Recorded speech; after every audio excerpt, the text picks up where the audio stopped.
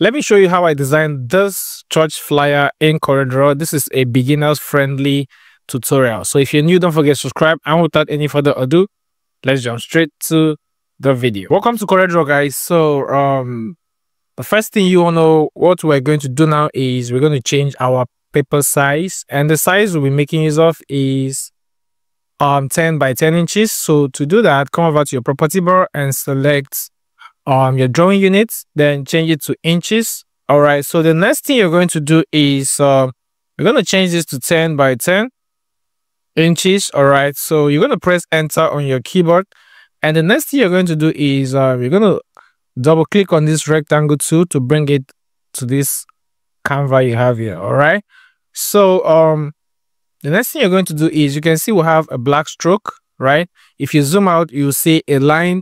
We call it an outline or a black stroke, right? So the next thing you're going to do is come over to this thumbnail over here and right click on it, then press the letter P on your keyboard to bring it to the canvas or the frame we have there. Now the next thing we're going to do is we're going to import our stock images, which we have earlier. Now you're going to come over to file and select imports. All right, then what you're going to do is come over to where the file is saved. Okay, come over to where the file is saved. Then you're going to come over to this and highlight everything. All right, and click on imports. And when you click on imports, basically click and drag, click and drag, click and drag, click and drag. All right, so I think this is the last one. Now, if you come over to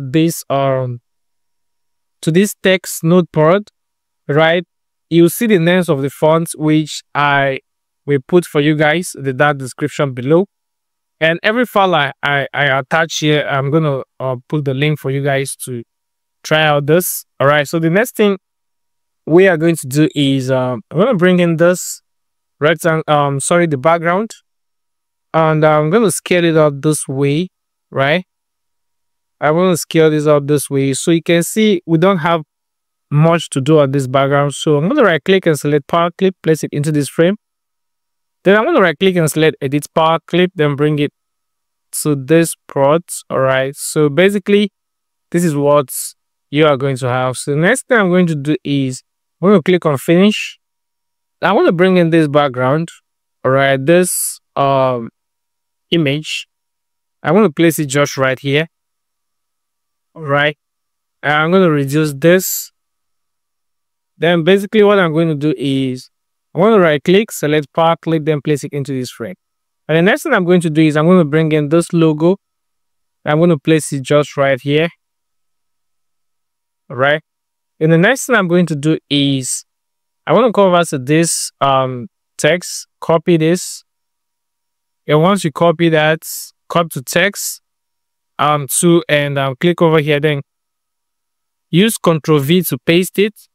Then the next thing you're going to do is we're going to break this apart by putting our cursor over here, then press enter, then use Ctrl+K to break it apart. Then the font we'll be making use of is this one. Right, like I said, I'm going to put the names for you guys to check it out. All right, so this is the font we're making use of. So I'm going to scale this up this way. All right, and make sure it is centralized. Then I'm going to just scale this up and use the same font for this. All right, so the next thing we're going to do is place this just right here. So let me give it an uppercase so we see. All right, we're going to use the uppercase, worship with us. All right, so this is what we're going to have. So I'm going to bring this one down here, scale it up a bit. Then basically come over to this color thumbnail over here, and we're going to select RGB, then make it 100% black, then click on OK.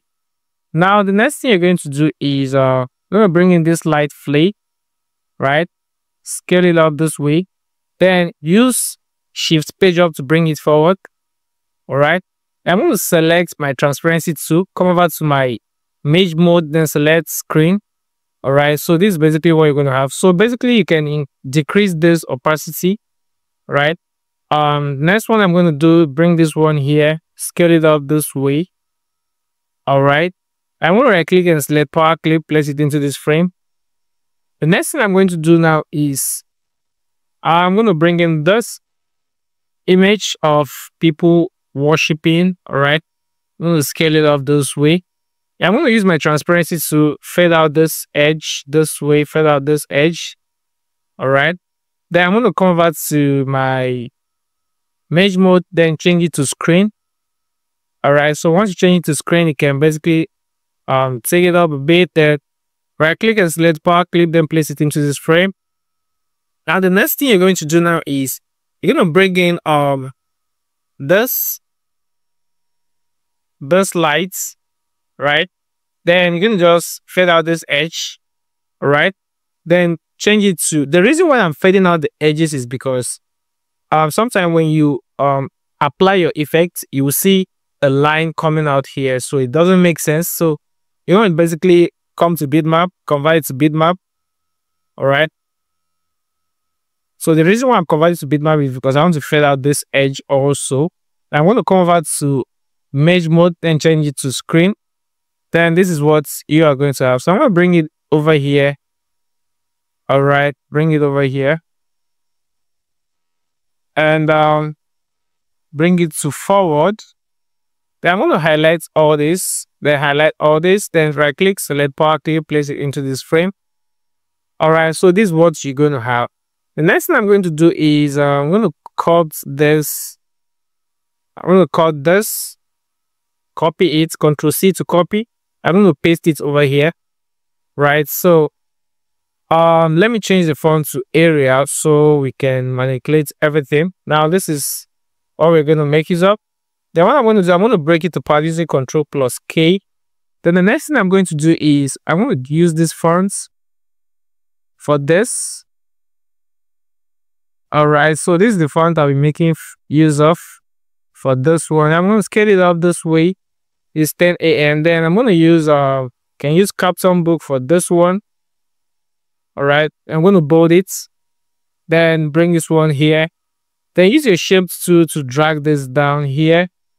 Then you can basically bring this one to this spot. Then scale it up this way. Then you can use your freehand tool, draw a line.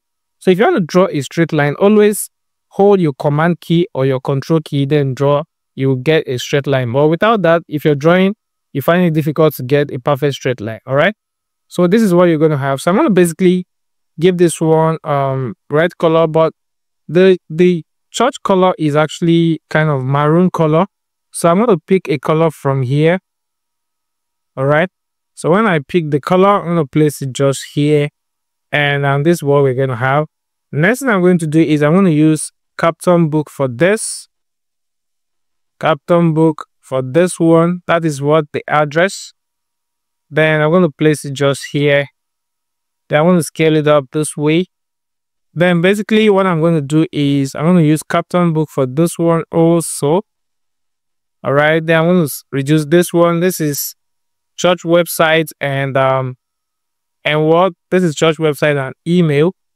All right, so the next thing I'm going to do is I'm going to bring in this website logo or icon. Go to bitmap, select mode, select black and white. Then you can play with this threshold over here and click on OK. Then convert to trace bitmap, outline trace, line art. Then wait for it to load. Then click on OK. And the next thing you're going to do basically is delete this one, scale it up this way, and let's bring this guy over here, right? Let's reduce this guy, bring in over here. Then the next one I'm going to bring now is this email icon, then bring the address icon, right? So we're going to do the same thing to this mode, black and white. Click on OK and trace bitmap, outline trace, line art, and wait for it to load. Now basically what you're going to do now is basically click on OK after that, because we have our before and we're going to have our after as a traced icon. All right, so basically the reason why we're doing that is because so that we can be able to change the fonts. Do you understand? so we can be able to change the font, the color instead. Now I'm going to bring in my ruler to make sure this is properly the same. All right, you can see it's not the same, so we're going to scale this one this way. So once we scale it up, we can basically bring this guy, do the same. All right, then click on trace bitmap, add line trace, line adds. And the next thing you're going to do is first of all, wait for the before. This is the before, this is the after, and click on OK. Now what you're going to do is delete this one, and you know, this is what an icon, and a location icon. But definitely I love deleting this. I don't know why, but I don't like keeping that. And I'm going to delete this, and this is what we are going to have. So basically, I'm thinking of bringing this one this way to start my alignment here, but does it work? Does it work? Does it work? I think nope. So we'll just leave that. So as you can see, this and this is not aligning. So align it together. Isn't this? Align it together properly. All right. So now this is what you are going to have. So for this one, give it 100% black. 100% black. Now the next thing I'm going to do is let me just type worship. What's this? All right, so I'm going to type worship with us. Then I'm going to use this font, Autograf, autobiography, I think. Don't worry, I've written everything for you guys over here. Then I'm going to just scale this one up. So let me do this, worship with us. Then what I'm going to do is give it the black color, then come over to this and change this to, let's see, color dodge. Am I right? Or let's see, okay, overlay. Let's give it the white color. Then we can just leave that, you know, leave it there. And basically, this is how I designed this church flyer in CorelDraw. If you have any question, please drop me a comment in the comment section below. And see you guys in my next video.